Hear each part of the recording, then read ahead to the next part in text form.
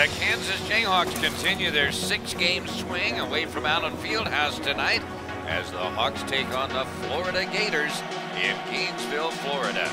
Greetings to you from the O'Connell Center on the campus of the University of Florida, and along with Greg Gurley and producer-engineer Bob Newton. This is Bob Davis. KU leading here 5-3. Andrew Wiggins, an entry pass, goes inside to Embiid.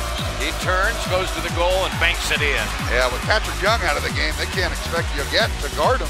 Easy play by Joel. KU's got it. Lead pass up the floor, Selden. Selden cut off on the side, out to Mason for a three. Swish!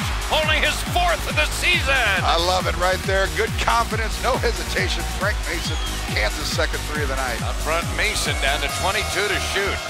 Tharp's got it, double teamed by the zone. Into Perry Ellis, a spin and a layup. Good! There you go, nice move by Perry, spinning through the middle. Wow. That broke up a 21-0 run. KU's got the ball, here's Embiid. In turning, screening, out to Wiggins, a three. Good! Over to Tharp. Tharp double teamed, goes into the lane, out to Mason for a three out front. Good! Now it's an 8-point game, 47-39. Florida with 12 minutes to go. They get it back into Joel, who goes to the goal and lays it in. Wow, good aggressive move. Now they need to score. Jamari's got it over to Wiggins for a long three. Good, he hit it! Tharp's got it out front, over to Wiggins. He'll try another long three. He hit it again! Got a quick timeout by Bill Self, as close as Kansas has been in a while. Florida missing free throws, Andrew Wiggins hitting threes. It's a 2-possession game with 1:20. Jayhawks with the ball, Wiggins out front, over to Tharp. Gotta hurry, they're down 8. Wiggins a three. Good, another one!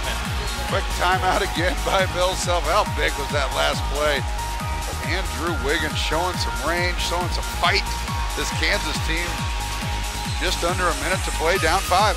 On the deck, Jamari's got it, he'll shoot a three. The game is over. Shot went in, but it won't count.